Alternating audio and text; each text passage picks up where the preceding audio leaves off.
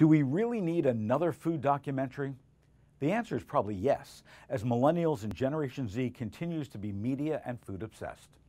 Quartz has a great column called The Art of the Alarmist Food Documentary that looks at the impact of these food documentaries, some of which are great and accurate, and others, well, look at The Magic Pill, a new documentary on Netflix in which Pete Evans, one of its stars, has been called out for quackery in his home country of Australia. It's that part of a worrisome trend in alarmist food documentaries.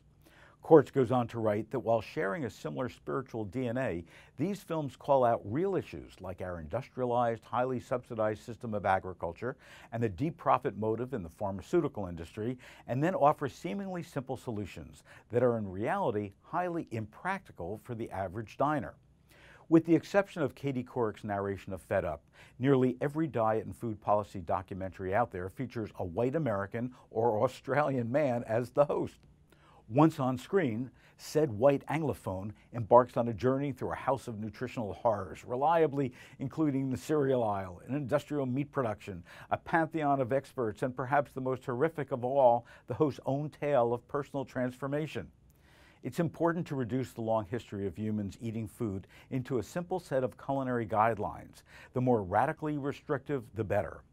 Eat mostly fat. Don't eat any sugar ever. Go vegan. Drink only green juice to reclaim your health.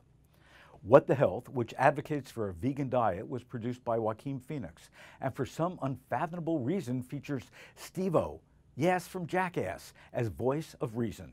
Forthcoming vegan documentary Eating You Alive features James Cameron, Samuel L. Jackson, Penn Jillette.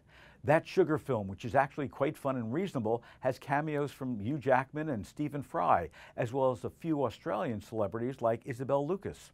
Here's the top line.